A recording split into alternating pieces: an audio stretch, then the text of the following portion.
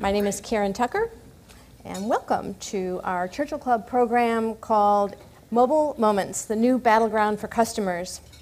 We're privileged to have with us a distinguished group of speakers.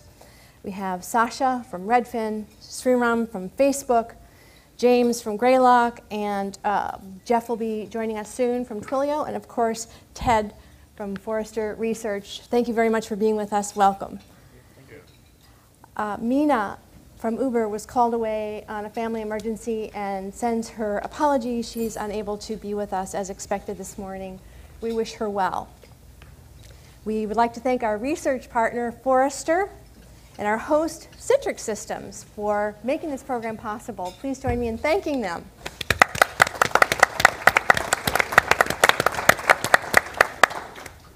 A word about Churchill Club, a nonprofit business and technology forum around since 1985 here in Silicon Valley and very much a part of the culture here of free exchange of ideas.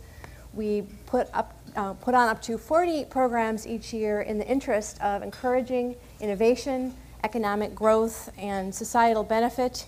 And we try to create an environment that's future-focused. We talk about things like what's new, next, not widely known. We respectfully ask our speakers not to pitch, but rather to share their own insights and vision about where things are going and how that might affect innovation, economic growth, et cetera. So hopefully you all this morning will walk out with some fresh ideas and hopefully be inspired to action as well. Let's see. And as for what's coming up, we do have a private event next Friday that I wanted to tell you about. It's private because we're wanting to have everybody in the audience have a strong connection to the topic, which is basically technology, jobs, and the future of work. And the discussion will be framed around the question, will technological advances automate tasks more quickly than we can create new jobs? And the speakers are going to include Martin Bailey, Laura Tyson, Kurt Carlson, Reid Hoffman, Tim O'Reilly. Will be a quite remarkable program. It is a breakfast in San Francisco. If you have a strong connection to the topic and perspectives about it that you would like to share, please let me know today, and I will see to it that you get an invitation. Also, please be with us on September 25th for the Churchills, one of our most special annual events. It highlights excellence in 4 areas that most of us care quite a bit about: innovation, collaboration, leadership, and social good. 3 of our honorees this year will be Airbnb for the game changer, Malala Yousafzai, the Pakistani woman who is very bravely standing up for women in education as our global benefactor, and Paul Jacobs as our legendary leader. Our magical team will be announced very shortly, and it is quite an extraordinary event. You can learn more about the other programs that we're doing at churchillclub.org. If you're tweeting, please use the hashtag ChurchillClub, and you'll find other Twitter codes in your programs. Our moderator, Ted Schadler, is VP and Principal Analyst at Forrester Research. And his particular fascination over the 24 years that he has spent in the tech-related industry is with the impact of disruptive technologies on workforce and workforce productivity.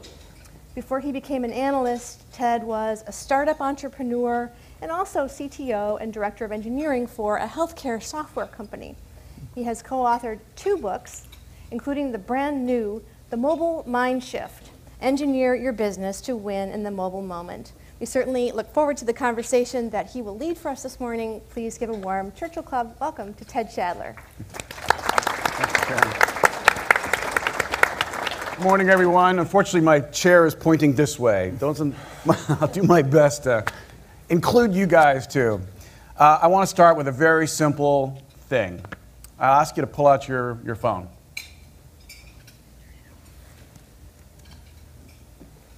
And I'll ask you to light it up. Type in your PIN. You don't have to show it to me. It's OK. Hand it to your neighbor.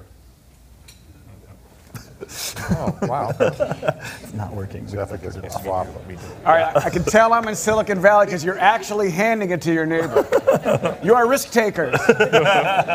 You are comfortable with discomfort. I admire that. It's a pretty amazing feeling, isn't it? You're like handing away the keys to your kingdom when you give somebody your smartphone. You feel kind of naked, you know? A little powerless. We're good. Like, oh my God, how am I going to find my way to that next gig? So you can take your phones back and put them away and silence them and all that good stuff. I think the point's clear. The point is that we are so dependent on this technology to be who we are, be better at who we are, to get service in the moment we need it most, to fill the tiny little cracks in our day with fun stuff that keeps us interested and engaged. It's also a little, distancing. We spend time like this instead of like this. But these mobile moments throughout our day as parents, as employees, as shoppers, as drivers, as passengers, as annoyed travelers, we've become very dependent on them and reliant on them. And we look for more. We look for more service. And so the central theme in this book, and I'm just going to say one more thing about it, is how, as a company, do you identify, prioritize, and deliver service in the mobile moments of your customers, business customers, consumers, and your employees? How do you do that? And you do that with an agile process. So I'm not going to say anything more about the book. I will say we're just getting going. We've got 1 billion smartphones roughly. We're on our way to 2.5 billion smartphones globally by 2017. That's a Forrester forecast. We're at about 300 million tablets. We're on our way to almost 900 million tablets in the same time frame globally. Another forecast. 21% of US adults have shifted. Multiple devices, multiple locations. Probably everybody in this room has shifted, but not everybody in the world has shifted. And this is a little bit of a valley thing. Everybody in the valley is kind of ahead of the curve. Not everybody, but the folks in our industry. But in the rest of the country, and in fact the rest of the world, more shifting will happen. We're really just getting going of shifted behavior as a mass market phenomenon. So we'll hit 40%, 60%, maybe even 70, 80% of the population shifted over the next 10 years. So what we've learned today will have a long trajectory of influence, impact, and money. So those are the things I wanted to kind of share as starting points. We're going to kind of pause here and let the panelists introduce themselves to you. We want to keep this real short. So kind of name, rank, and serial number. No, name, company, the last company you worked for prior to the company that you're at now, and your role, your title and role. So keep it to like a minute, if you would, please. Sure. My name's Sasha Aickin. I am the CTO at Redfin. For those of you who may not have heard of Redfin, we're an online technology-powered real estate brokerage where people can search for all the homes for sale, and then actually go in and see homes with Redfin agents and buy homes with Redfin agents. I've been at Redfin for about 8 years, and before that, actually the endeavor I did before that was actually made an independent documentary, but by myself. So, whoa. Yeah, weird, huh? That's cool. Wow. Okay. No, I wish my past was as interesting. Okay, I'm Sriram. I'm a product manager at Facebook, fairly large social network. Topic of a popular movie, among other things. What I do is I focus primarily on mobile ads, and in mobile ads I focus on publisher monetization. Before Facebook, I spent a bunch of years working at Microsoft on cloud computing and virtualization, probably close to what a lot of folks here do at Citrix. So. I'm James Slavet. I come as the member of the venture capital species up here, so I'm surrounded by entrepreneurs who build stuff, so I will hopefully bring some perspective that kind of spans across just the many companies that we get to meet, every year to look at for potential investment, and then the companies we actually do invest in. So we invest in software-driven businesses. There are about 10 colleagues I work with as partners. We have a $1 billion fund, and half of us do consumer investing. So we're investors in Facebook and LinkedIn, Pandora, Airbnb, Redfin. And then also we invest in enterprise companies, so companies like Workday and Palo Alto Networks and ServiceNow and others. So I also have an even longer list of amazing companies we didn't invest in, which is what keeps me up at night. So if you want to understand the agony as opposed to the thrill side of my job, we can talk about that too. And mobile is having a massive impact on the companies we look at for investment and also a lot of the companies we're invested in. So I'm looking forward to sharing some of those observations. Great. Thanks, James. Hi Jeff. there. I'm Jeff Lawson, CEO and co-founder of Twilio. We are infrastructure for communications, moving communications from its legacy in hardware to its future in software living in the cloud. Before starting Twilio, I was in product at Amazon Web Services, actually in the very early days of AWS, where I joined in about 2004. In fact, they wouldn't tell me what AWS was before I started, so I had no idea what I was getting into, but it turned out to be something pretty cool. And I don't know about you guys, I already learned something today, that the life of a venture capitalist is a life of regret. So that's pretty cool. We're already off to a good start. Nice. So the rules of engagement here are let's keep it lively. Let's mix it up. Let's challenge each other where appropriate. I'd like to move through a bunch of questions that I've teed up, but also we're going to reach out to you for your questions kind of as we go. So I'll start the thing rolling, and then in, I don't know, 15 minutes or so, maybe we'll take some questions from the audience, and we'll come back up here, we'll go back to the audience. So it'll be kind of a back and forth as far as who gets to ask questions. So start thinking about some of the things on your mind as we're getting going here. So mobile's a big topic. It's the tail that wags the dog. It touches really every aspect of our economy and our companies and our lives, as we talked about already here. There are a lot of ways to get started in this discussion, but I really want to start with a big one, a kahuna. It is really that mobile devices are with us at all times, and that makes them tremendously different from web. And I would like to hear from folks who would like to jump in how mobile is different from web. In what ways do you treat mobile and mobile experiences as different from web and web experiences? And who would like to kick us off on that? I mean, I can jump in on how I think about it. I mean, I think the mobile user, we see, I think when you're building product, the first thing you always start with is empathy. Empathy for the user, what they're doing, where they are, meet them where they are. And mobile users, we find, are certainly much more, I want to say this in a politic way, but demanding. I mean, I think they expect things to happen much more quickly. As we've seen, at Redfin, as we've seen more people using our app versus our website, we see more and more requests for tours into homes the same day. 2011, we had something like 40% of our homes requests were same day. We're approaching now 60% are for just later that day, within a few hours. People want it now. So it raises the impatience level of getting service, Absolutely. moving forward, taking action. Good, that's a good one. Others have a view on this, and we're thinking about kind of what the implications are really for our future. Okay. I'll get in there. Come on. Yeah, come on. For these guys. I mean, I will. Karen has heard me talk about this before. I'll start with this, and then we'll get into other stuff. But just to build on what Sasha just said, I think where the big picture implication is, I call it the last second economy, but it's the idea that that we are now increasingly used to being able to do things with simplicity and ease and a compressed time frame on our phone, and that's changing our expectations and just how we behave, how we consume. I think it's been very well documented in some categories of the economy, the impact this is having, like in transportation or in delivery, and that people expect to be able to press a button and get a ride or get a burrito.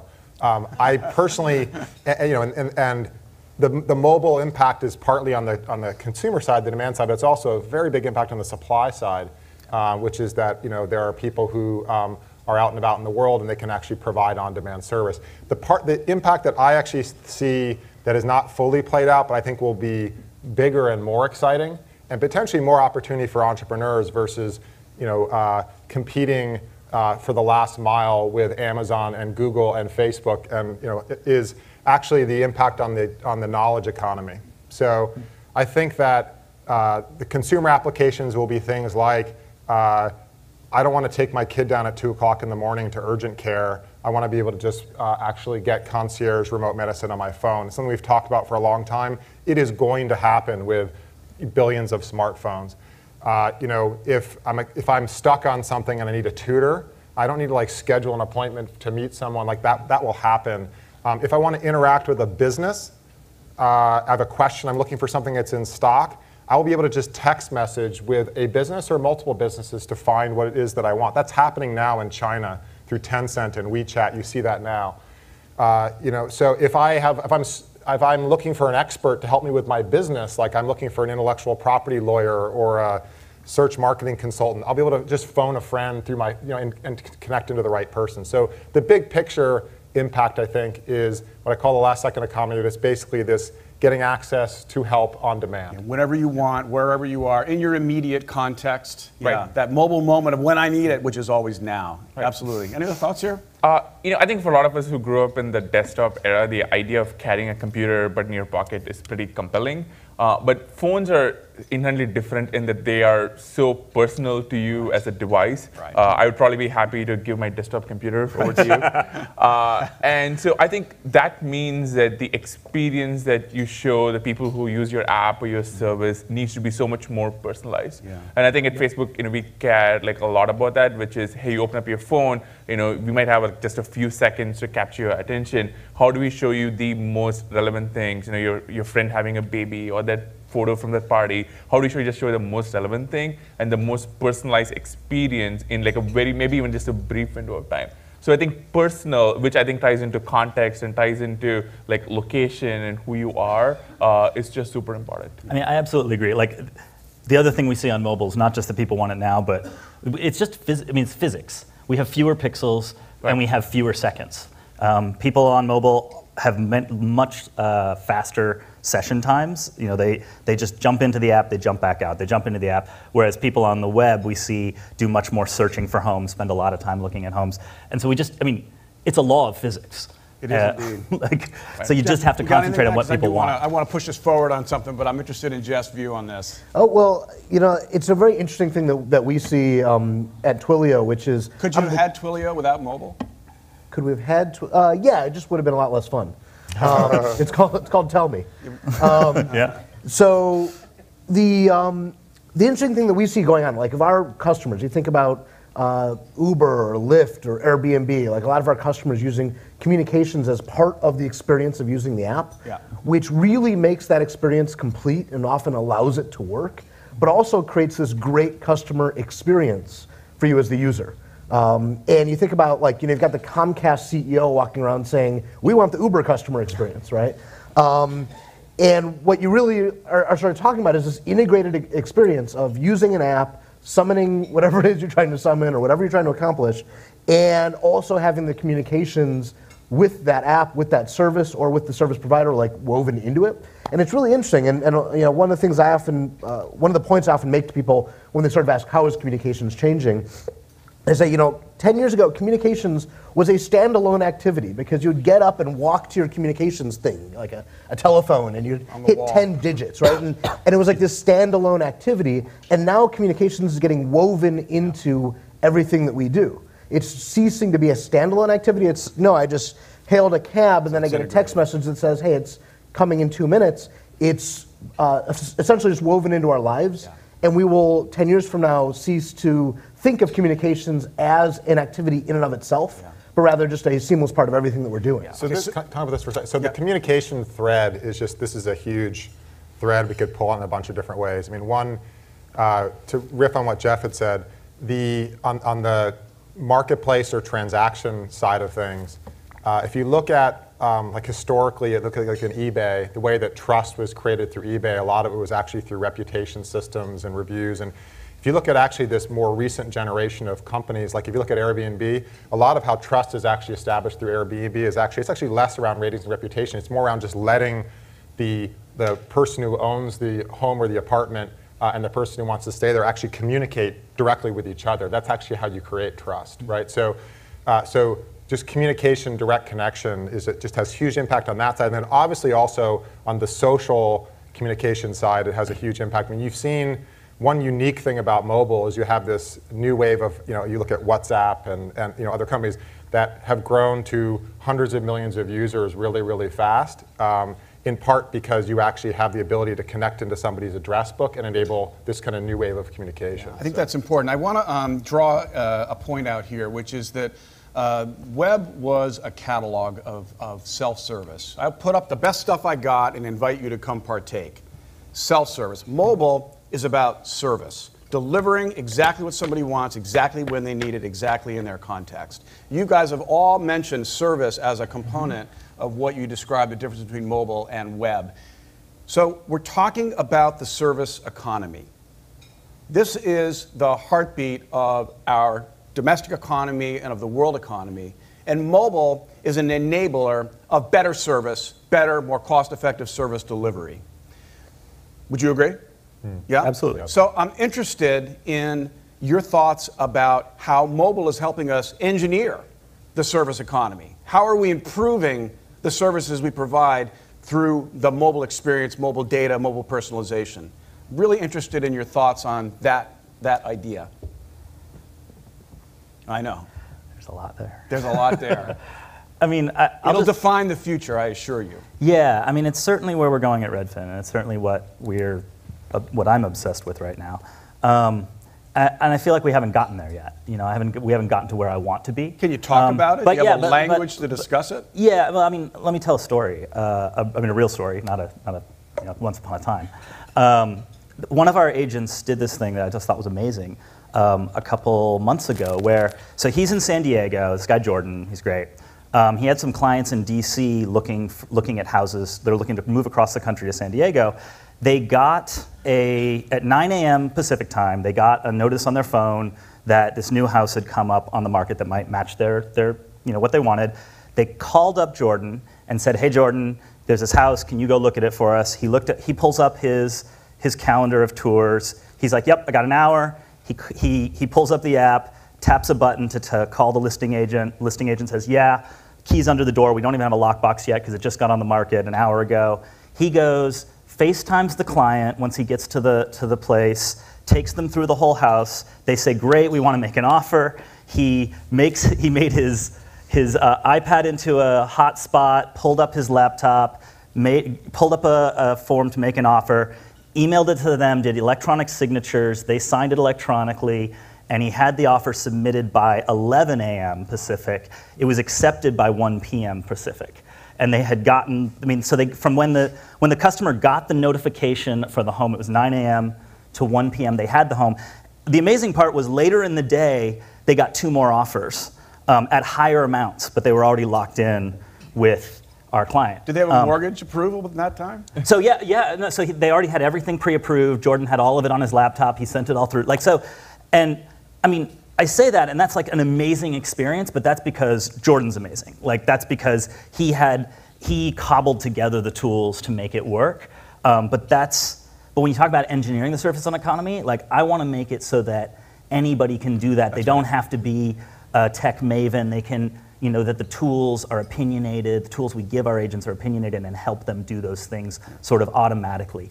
But automating that sort of stuff is really, really hard in my experience. The trend you're seeing in the service economy, which is very interesting, is you're seeing a wave of these companies that are, I call them end-to-end companies, but basically companies that are wanting to actually control and deliver the entire customer experience, inspired by Uber and Redfin and others.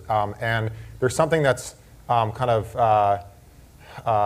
it's unexpected that you would see that in Silicon Valley because we're so historically tuned towards things that are super, super scalable. Where you have WhatsApp had 30 engineers and was bought for $20 billion or something. That's pretty good. So you're seeing this wave of entrepreneurs, and they're inspired by Uber and Redfin, these other companies, but they're also inspired by the fact that Richard Branson has an airline, and Elon Musk is making cars, and Steve Jobs was making phone. A lot of amazing entrepreneurs are actually these full stack entrepreneurs who are controlling the entire experience. And so I think if you want to be able to enable someone to actually press a button and get this amazing experience, you might need to actually re-engineer the entire thing from the ground up. Yeah. So that's what we wrote about in the Mobile Mind Shift. You have to re-engineer the entire operation, the systems, the processes, the technology, the people. Everything has to change to come together to inject service into that mobile moment of need. Right. And as for a large company, that's a very complex difficult. $189 billion we forecast companies will spend in 2017 redesigning their business processes and systems, what we call their business technology, to serve people in those mobile moments. Right. I think, like for us, I think everybody here is familiar with like how Facebook helps users. But I think the other thing we do is provide connective tissue between businesses and the people they want to serve. So today we have like over 700 million people who use Facebook, on a phone in some form or another every single day. And that's like a pretty large audience, whether you be, Uber or your Airbnb, or whether you're like a mom and pop shop, trying to reach an audience.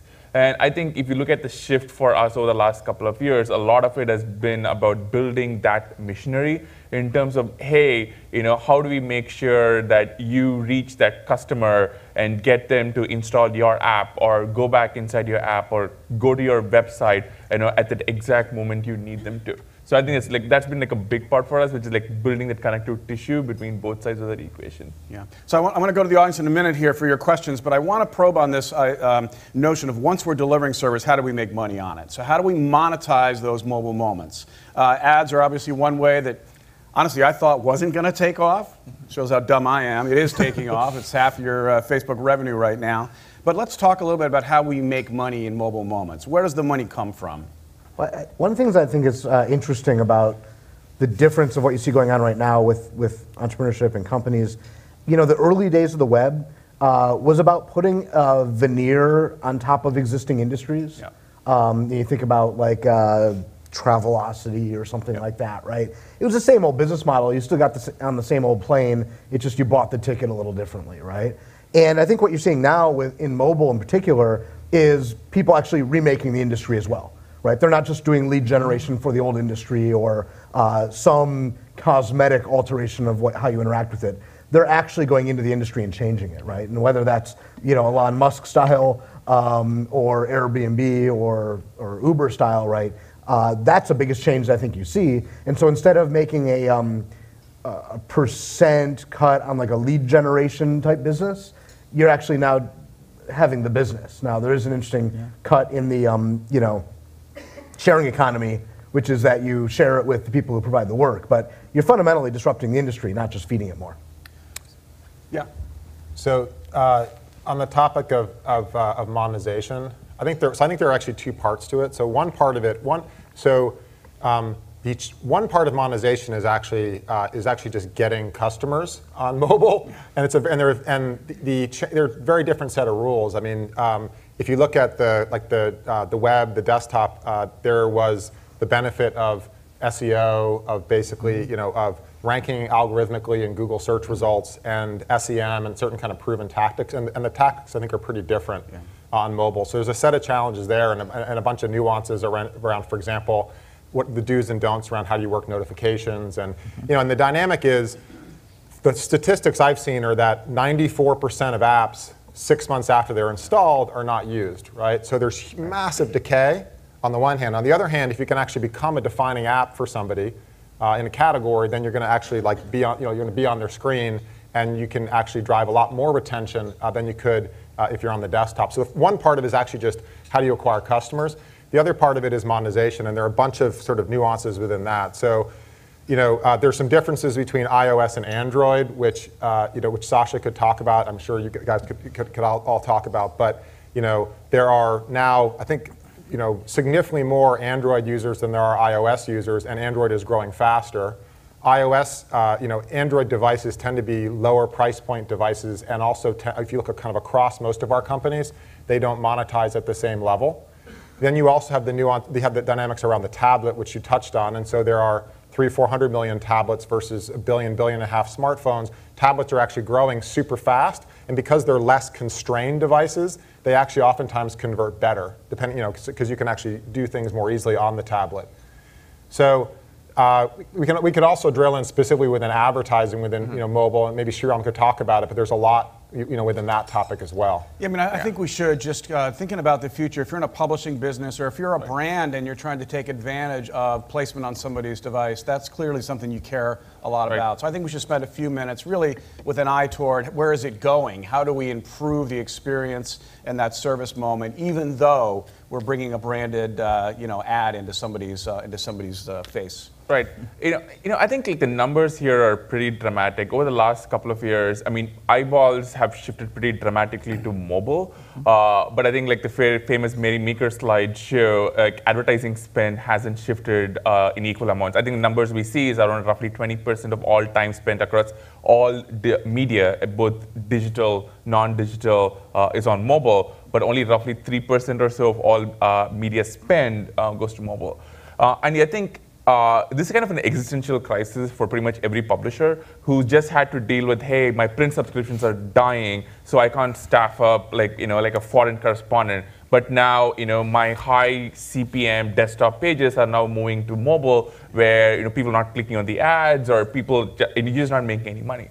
And I think, for Facebook, this is a kind of existential crisis, because if you remember the time of the IPO, we were purely a desktop company. We were making no money on mobile, literally $0. We had no ad products on mobile. So this is as much a pretty dramatic problem for us as a company, and something to face a lot of publishers.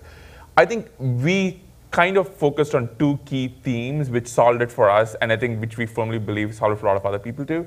So if you look at the advertising industry on mobile, it's basically like a scaled down version in a lot of ways of what people had on desktop. So the original ads on mobile were scaled down versions of the banner ads that we saw on desktop. So you saw an ad at the bottom of your screen.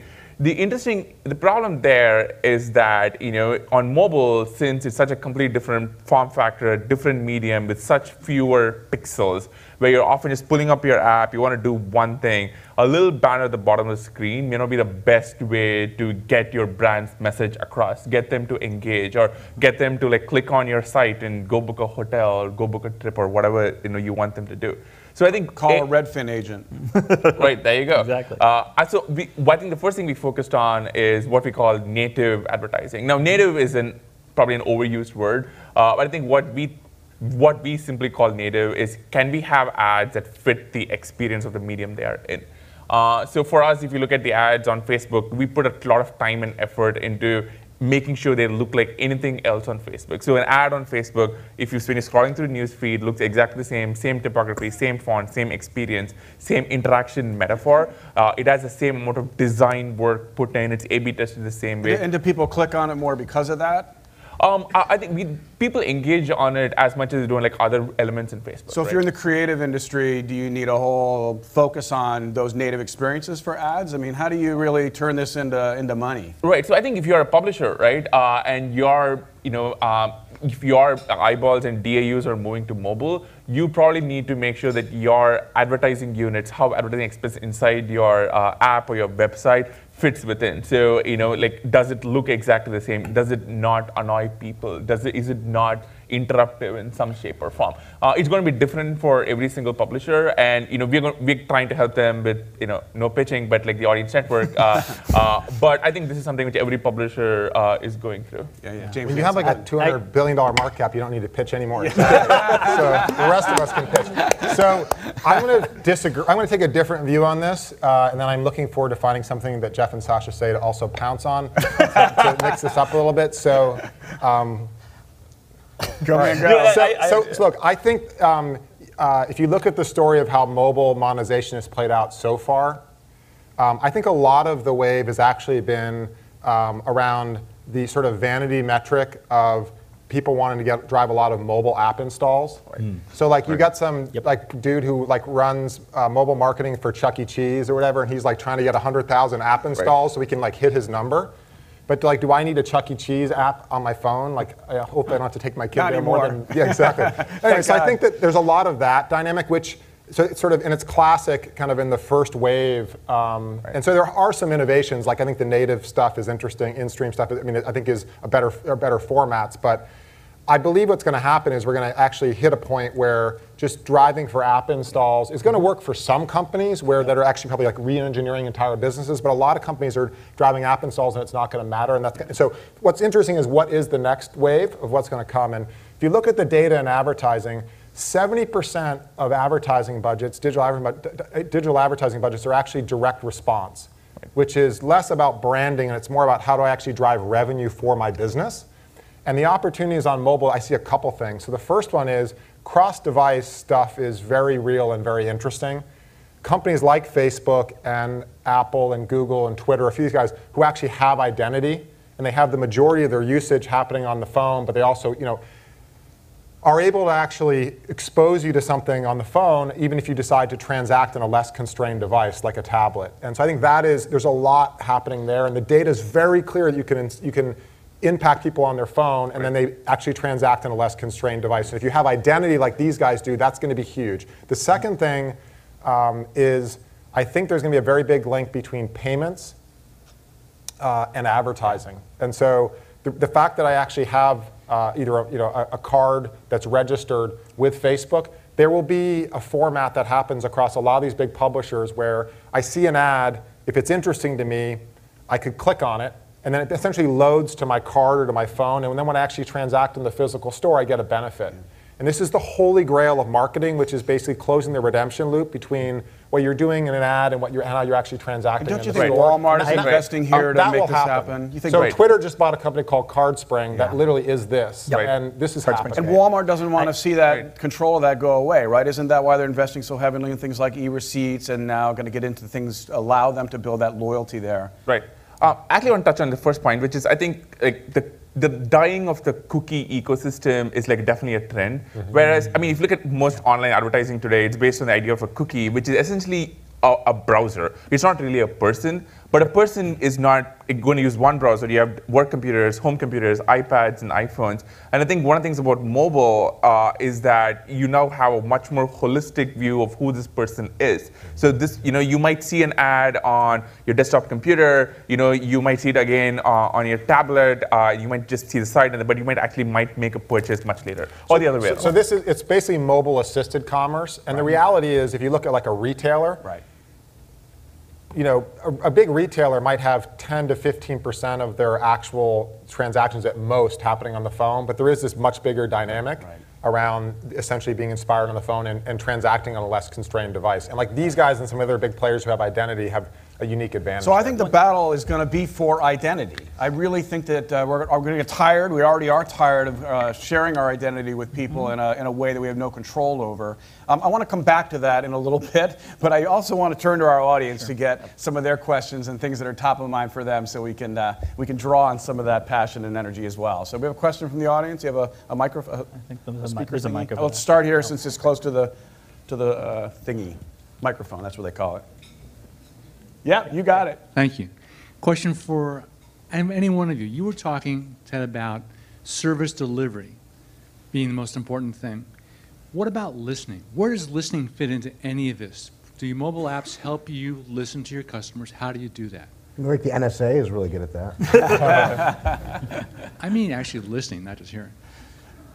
That's a great question. I mean, mobile, you have it with you at all times, therefore it knows a lot about you. So how does listening enter the discussion here? How does knowing where somebody is, what they're doing, whether they're in a car or something, how does listening, and social listening too, of course?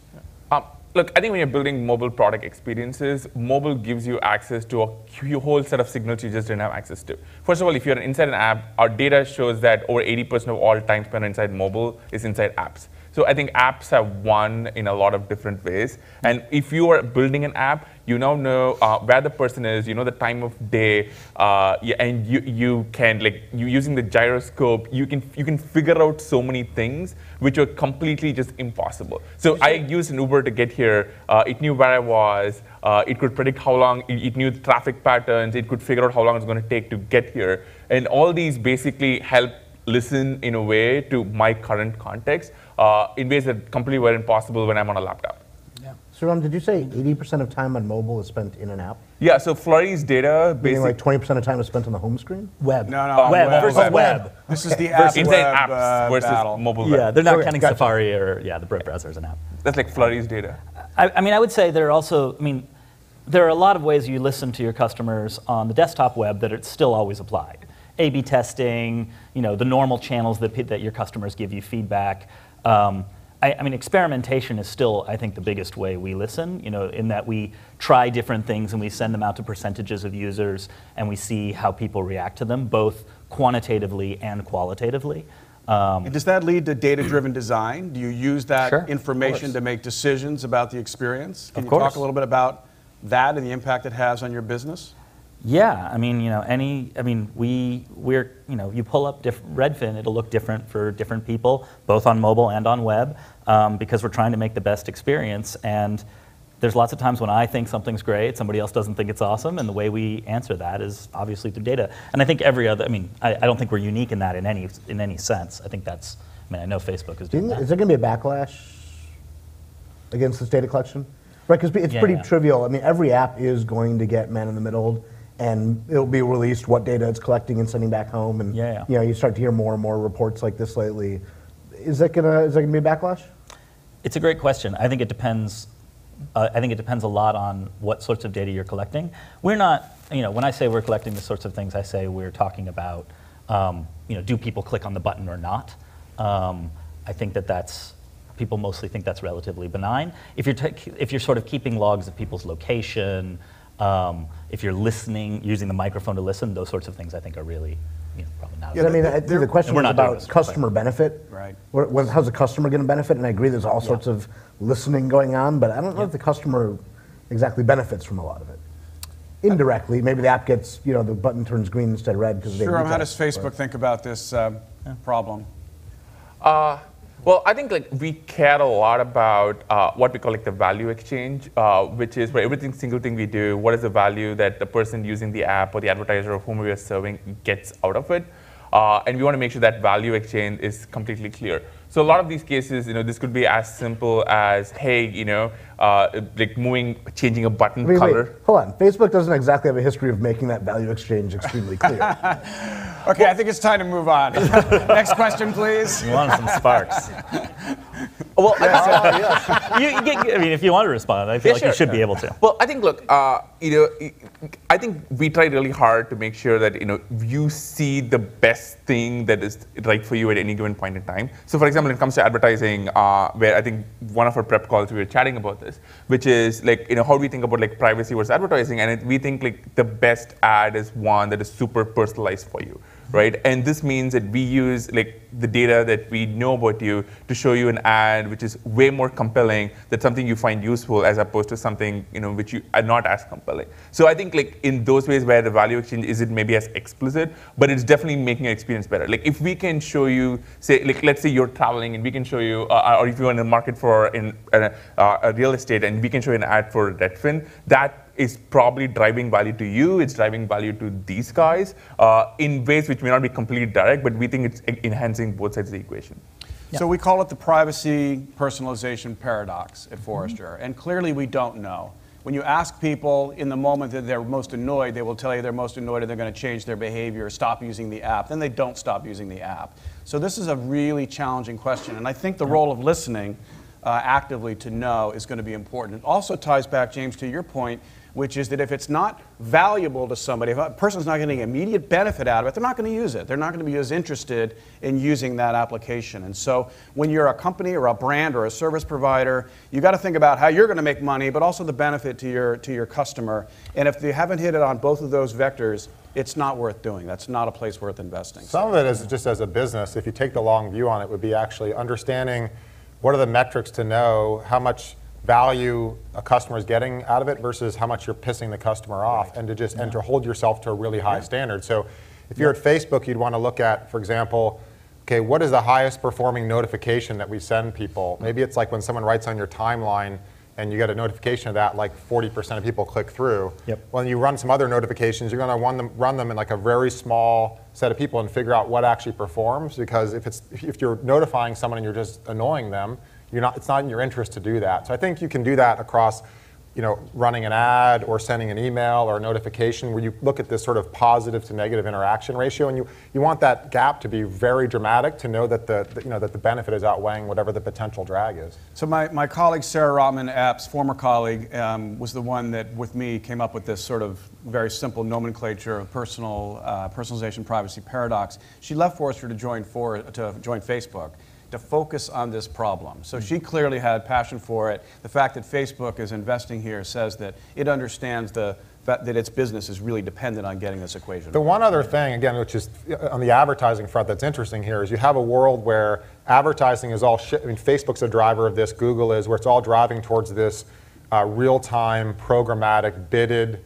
kind of environment where you have companies that are incredibly sophisticated that are taking massive volumes of data to then figure out in literally like a couple hundred milliseconds, how do I crunch everything that I know about this particular ID and actually and serve the right ad at the right moment. That connected with the idea that all of a sudden now we have location awareness on our phones, we have beacons, so like there's huge potential value for a consumer, but there also is increasingly like, there are more challenges. So. I think like what's, sorry. Just last comment and then we'll take the next question. Sure, So. I think what's critical here is basically making sure the consumer has control and understanding of why they're seeing what they're seeing. So for example, in the ads on Facebook, any ad, you can click the X on the right and you can say, I don't want to see this, and that feeds back into our signal saying that's a bad ad, that's not appropriate for the consumer. Yeah. And now we actually rolling this feature where you can say, okay, why am I seeing this ad? So a lot of this time it's about providing consumers with context and giving them control to let them control the experience they're seeing. When we think about engineering the service economy, these kinds of skills and capabilities become very important. I have a question in the back. Yes, please. Question for Facebook. You were talking about as you transitioned to become more of a mobile business, that there were two key initiatives. One was native advertising. I'm just curious what the other one was. Oh, sure. So I think the other is basically, going back to my earlier theme, is about showing you great personalized content.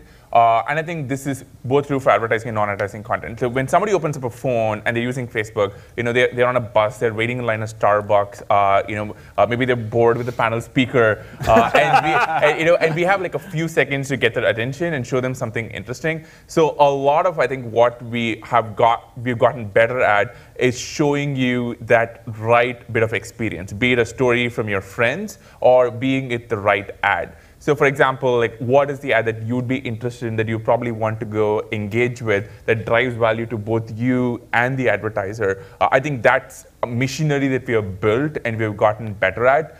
We're not trying to extend to other people. And I think that's like the second key part for us, which is like showing great personalized ads as opposed to some ad where you're like, I don't know why I'm seeing that. That's completely irrelevant and annoying. And or worse, you just completely ignore it and you don't even think about it. That's good. Thank you. Thank you. So next question, please. So for the past 2 years, there's been a lot of discussion about native versus HTML5 and which one is going to win. And over the past 6 months, the discussion has shifted slightly to native. Should you build a native app versus a responsive website? So could you guys touch on that a little bit? The answer is yes. You should build a native responsive site and a native app, frankly. I mean, of course, it depends on what you're building, who you're building for, how much control you have over the people who are your customers. If it's if it's an internal app and you have control over the devices. But in a general sense, you can't control how your customers are going to be coming to you. Some of them will come over the web. A lot of them will go through the app stores. As Sriram said, though, I mean, we see apps as being much more sticky. People come back a lot more. You have a lot more capabilities. And I think one thing that, as you're thinking about native experiences, I think it's extremely, extremely important to understand the platforms. I cannot emphasize enough how important it is to, for example, watch all of the geolocation talks from WWDC. If you're actually thinking about building something, figure those out. Understand those APIs, because there's a lot of stuff that a lot of people actually don't know is in there, that a lot of interesting capabilities, and the more you know about what the devices can do, the better experiences you can create. And most of those really interesting capabilities, you can't do on web. Right. The other thing I think is like apps and web are fundamentally different. They have very different capabilities, and it's important to make sure you're taking advantage of both. For example, if you're an app, you're on somebody's home screen, you can send a push notification, which means that a chance to get in front of them when they wake up in the morning or at some relevant time during the day. I think the lowest common denominator is just basically replicate your website with your app and have them look alike. But that's table stakes. But I think the folks who do it really well make sure they optimize for the different capabilities that both sites can do. So for example, pretty much any commerce app these days has a way to scan a credit card. And so that it uses the camera or uses location or use push notification. So I think the key is to make sure you take advantage of the fact that these are both different and they're better at different things, and really kind of like capitalize on that. Yeah. You guys have any comments on this? Let me say a couple things then. Yes. So there are 200 million active public-facing websites globally. 200 million. There are another whatever, 700 inactive. There are at least that many internal sort of company websites as well. We started the App Store with a bunch of jailbroke apps before there was an App Store. That's what got me. I'm a software developer, so I got so excited when I saw the guy behind the pizza counter flipping through his icons on his jailbroke iPhone before there was an App Store. And now we have about 1.3 million apps.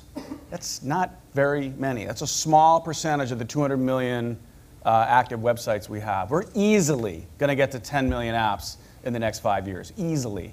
It's easier to build them, easier to deploy them. The question becomes, when's the trade-off between engagement that I get with an app and reach and sort of don't care, run on any device that I get with web. And I'll say one more thing, because you asked, is this difference between responsive and HTML5. Responsive is an approach to using HTML5 to build a website that works okay on any device. Does it work great on any device? No. It is an absolute lowest common denominator approach. Y'all will use it, it'll suck. Sorry, but that's just the way it's going to be. Right. I want to touch on something which I think you spoke about, which is about app installs. I think one thing we see a lot of is techniques used on the web now moving over to the app world, and it's taken some time to build the infrastructure for this. So one example of this is, if you look like a year ago, 2 years ago, everybody focused on app installs, which is like, how do I get my CPIs down? How do I get installed for the cheapest price? But if you look at all the smart people today, they're now focused on app engagement, which is you already have a customer, their app is already on the phone, but it might not be on the home screen, maybe like 5 screens away, and they haven't used you in a month. How do you get them to open up your app at the right time? And this could mean through advertising, this could mean using push notification, this could mean like using posting to Facebook or Twitter or something. But I think like people are moved on from just let's get installs to being really savvy about focusing on LTV and focusing on engagement and understanding that it can be both installs or getting people to open up an app again. Yeah. Any other comments on this one? So let's switch gears. Let's talk about wearables. So Internet of Things, whatever that means, wearables, I think we all know what that means. It's stuff we wear. Let's just talk a little bit about how wearables extend the mobile experience, how it changes people's expectations, and how they use these services we deliver. So who wants to talk about wearables? Could have heard a pin drop. Go ahead. Yeah. Go ahead, Jeff. I'd say Internet of Things, I think, is even more interesting. Okay, talk about Internet of Things. Yeah, I agree. That means connected products, right? It's an interesting debate, right? Are we going to come to call this just the Internet, or is it going to sure hope just so. be called Things? But like one of those two seems clearly like the future we're heading towards. And I just think of it as, look, you've got the history of computation is you have software, and then you have sensors that sense the physical world, and then actuators that kick something back out into the world from the computer. And if the computer didn't do those two things, it wouldn't be useful to us, right? We wouldn't know what the machine was doing inside.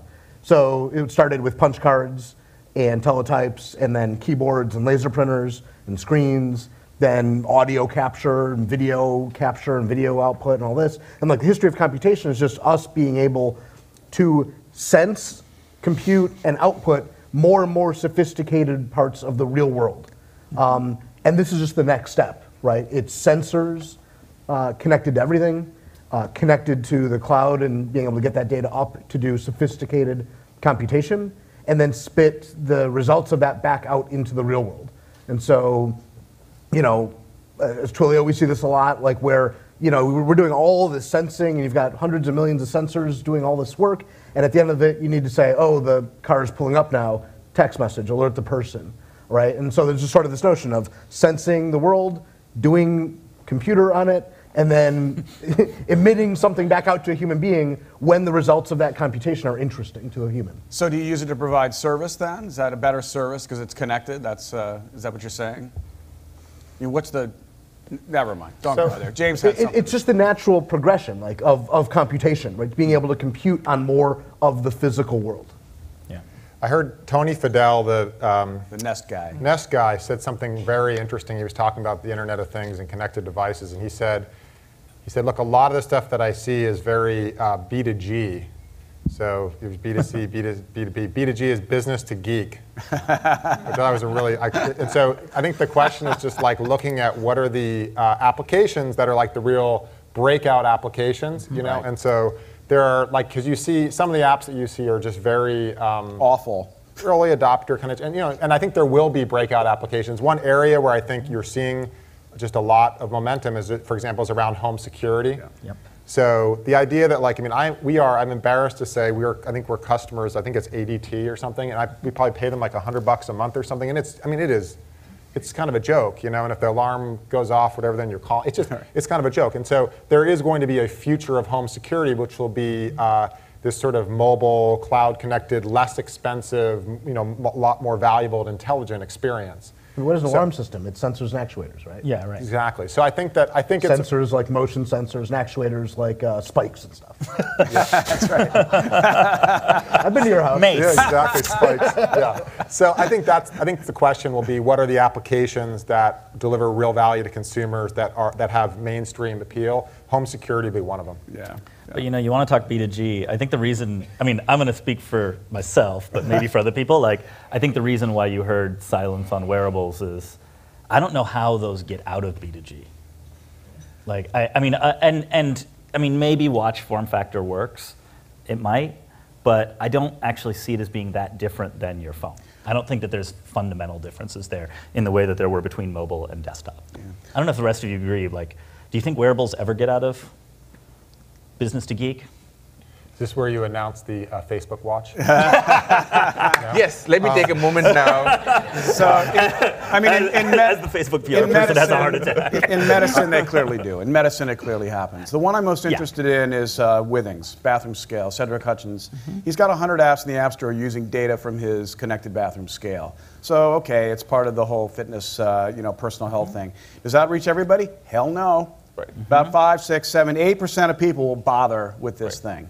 It's as a business, it's very limited. Right. I think, but speaking personally and as a geek, I just don't know what the compelling user scenarios are. I mean, I've tried every single one. I've tried the watches. I have Withings scale. Yep. I have the Fitbit, the Jawbone Up, the Nike Fuel Band. Like every single one of them. None of them have ever stuck for a combination of product reasons or just me not being terribly interested. So I don't know. Like I want to hear from the audience. Maybe there are experiences which are super compelling. I just haven't found which I've personally found super compelling. And that's what I'm saying. So there's kind of this question around like the specific form factor when we're talking about like devices and watches. Yep. I think generally we're going to have devices that are these less constrained devices. It's like a next gen of a tablet or whatever, where you might do things that are more, more substantial work or more considered commerce, and you're going to have devices that are a lot more constrained but are easy to carry around, right? Yeah. So I think there'll be different use cases for the two. At Redfin, we often don't call tablet mobile. I mean, it's just not. In some ways, it looks more like desktop use. Right.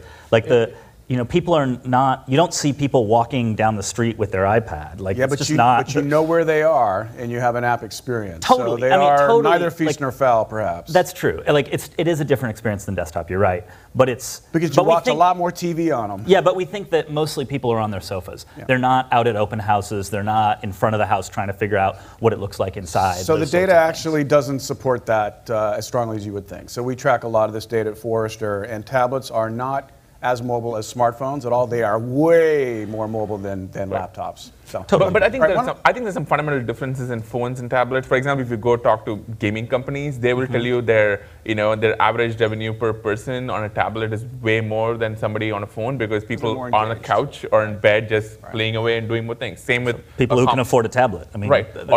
There's a selection bias, right? Exactly, right? Or same with commerce, right? Yep. You definitely see way more commerce activity with more pixels and more time. So I think there are definitely fundamental differences between, they're more mobile for sure. They're not desktops, but they're definitely different from a phone. Yeah, I agree. Let's take a question from our audience, please.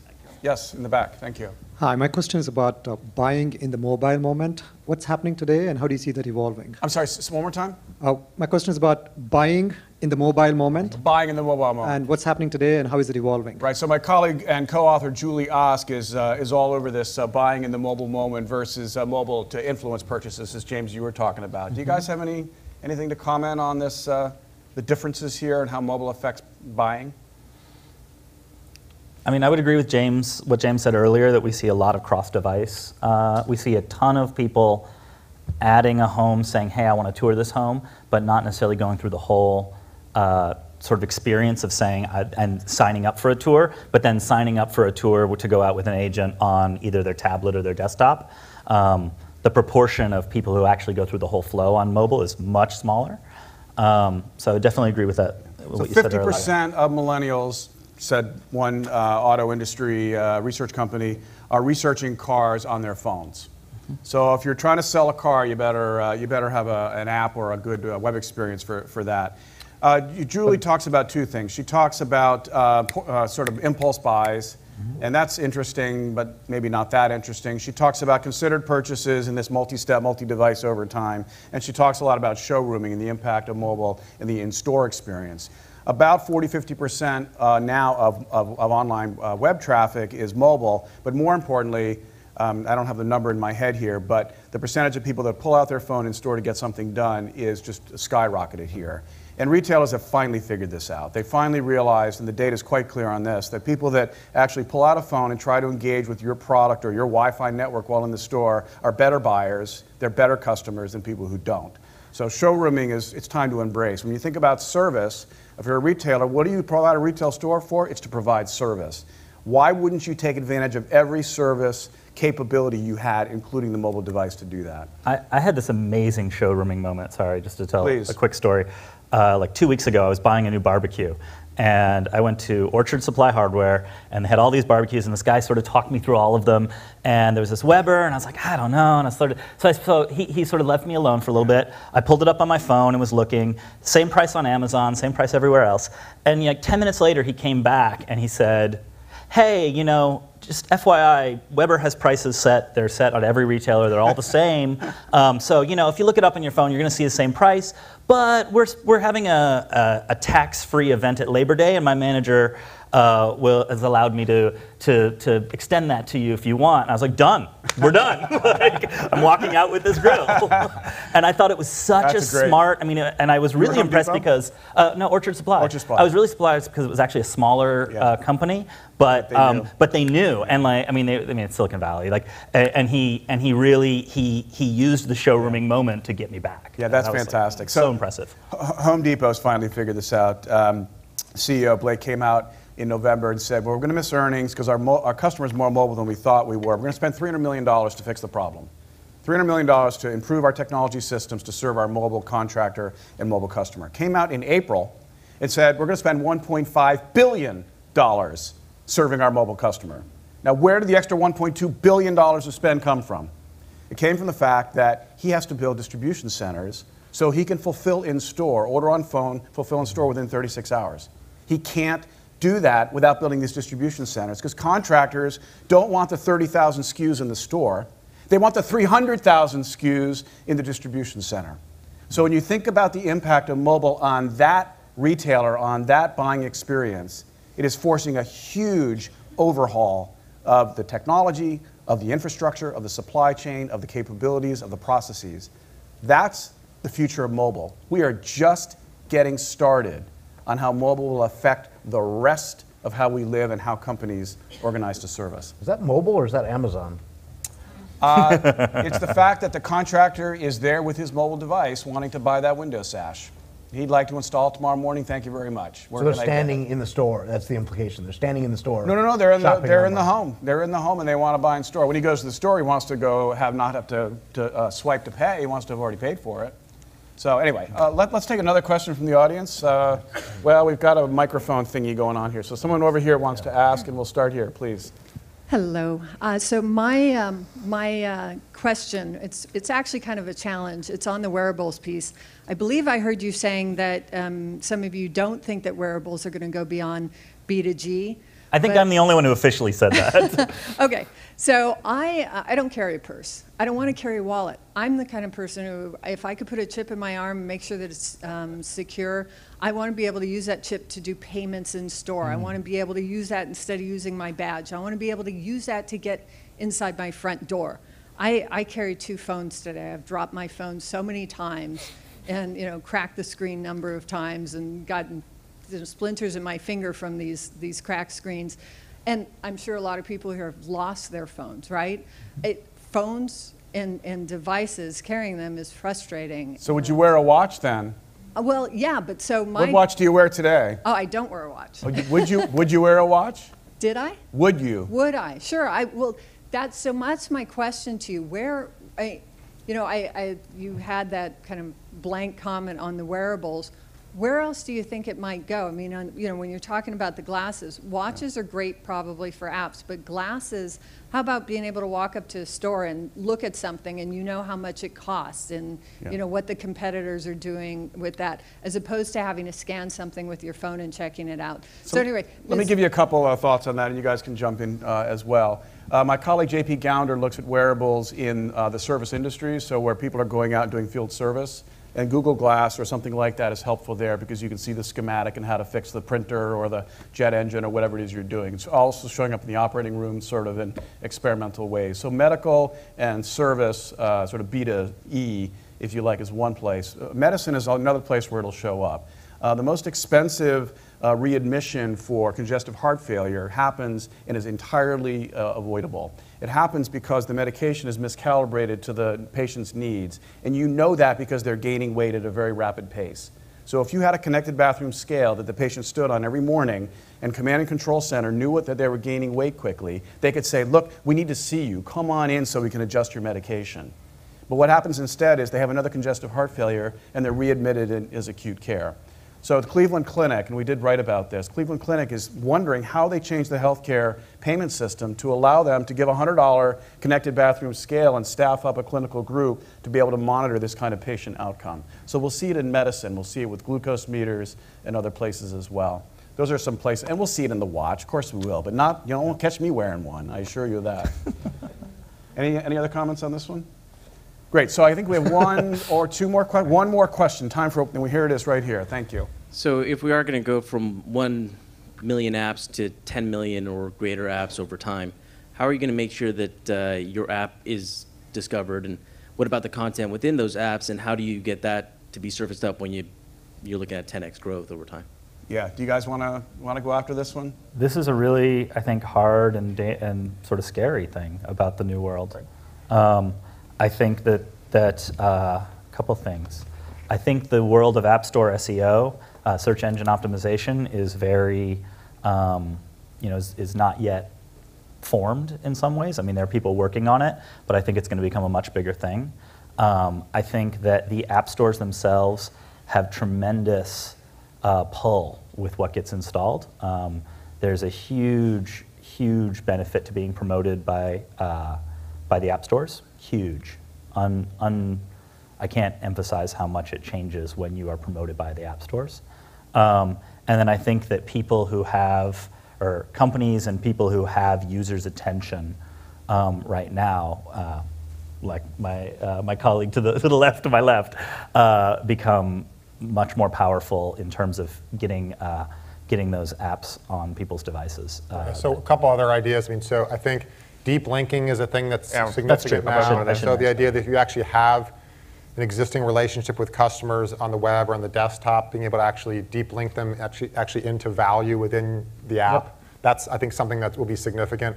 I think search is going to be reimagined for the phone. It just will. I mean, just because the current paradigm of search, when you're kind of in this app world, it's going to be reimagined. There'll probably be some opportunities there. Some of it is actually understanding whenever these open distribution windows kind of rise up and like stepping in and capitalizing on them. So many companies that have been successful in the consumer space, whether it was when something opens up on Facebook or back in the day on MySpace or on YouTube, it's actually how do you penetrate some existing platform kind of in the early days and capitalize on the opportunity. And then it's also just knowing the nuances around things like you're generally not going to get people to create as much stuff on their phone, but they are going to curate a lot of stuff on their phone. So, like some people reblog stuff on Tumblr, or people will repin something on Pinterest, and that actually provokes a lot of the sharing and the spread. So it's understanding that, and then understanding the nuances of notifications, which we talked about earlier.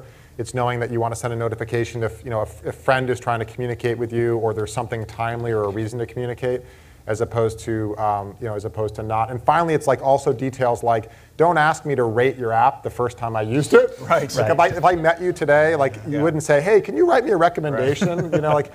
let me use the app 5 or 6 times, and then actually ask your engaged users to rate you. So it's all the nuances. But I mean to challenge you on that. Yeah. Do you know why people do that? Because they don't come back. Because it works. Because it's actually, I mean, I just want to say, like, ratings drive App Store rankings so much that actually works, and it sucks for users, but it works. Sorry, it's about getting the equation right. 2 other quick things, just technologies that I think James pointed out that I think are important. Google is now doing starting to do indexing of screens inside apps, which is really interesting. It's still in a sort of fetal stage, but it's called app indexing. It works for Android apps. And the other one is Facebook has this awesome new platform called App Links that we were a launch. You stole my answer. We were a launch partner. So anyway, so why don't you talk about App Links? Yeah, sure. So I think like that kind of touches on the deep linking comment, which is if you look at apps today, they're fairly siloed and they don't exactly talk to each other. And I think what deep linking does, and and I think we help that with App Links is find ways for apps to talk to each other. Even simple things like, hey, you press a button, you go to an app, and you press another button, you can go back to the first app. Just enabling simple experiences, being able to send data between apps, and opening up discovery points within apps, I think is going to be a big part of it. We have a play here with App Links, an open source standard. We have a bunch of awesome partners. But I think this idea that apps can connect and communicate with each other, and not just have the App Store be the sole discovery mechanism, I think is going to be a big deal. Apart from that, we obviously care a lot about just showing you a suggestion or an ad for the right app at the right time. And I think that's definitely going to be a discovery vector too. Last word, when you think about delivering service into somebody's mobile moment of need, you have to know who they are, what their need is, and you have a choice as a company to be present or be absent, even if they don't know they want to use you yet. If you deliver something that's substandard, that's marketing and not utility, they won't use you, they won't come back. So companies that are kind of making this marketing's problem, get me on those phones, is not thinking about the mobile mind shift. They're not thinking about the fact that their customers are there on a mobile device ready to engage, and the company has a choice to make, to be present or be absent. The reason I tell the Home Depot story is that it was a very painful, come to Jesus type moment for the CEO to say, oh my God, the contractors want us and we're not there in their moment of need. Guarantee you the contractor will have the Home Depot app on their phone if Home Depot can deliver the goods. Right. Every one of your companies has to think in the same way. So that was the last word. Thank you very much. Thank you. Thank you. I'd like to thank our speakers again for sharing their wisdom and their points of view so candidly. We really appreciate it. You totally kept pitching and bragging to a minimum, so thank you for that. As a small token of our appreciation, we have for you the Churchill Club speaker t-shirt. All right. Oh, wow. Please wear that in good health. Thanks Thank again you. to Forrester and Citrix. Couldn't have done this without you. And as a courtesy to you, copies of the Mobile Moment, a limited number, are available for purchase this morning, and Ted has graciously agreed to stick around for a short while to personalize your copy if you wish. A video recording of this program should be available, if not later today, tomorrow on our YouTube channel, youtube.com/Churchill Club. And you have been a wonderful audience. Thank you so much, and hope to see you soon. Good day.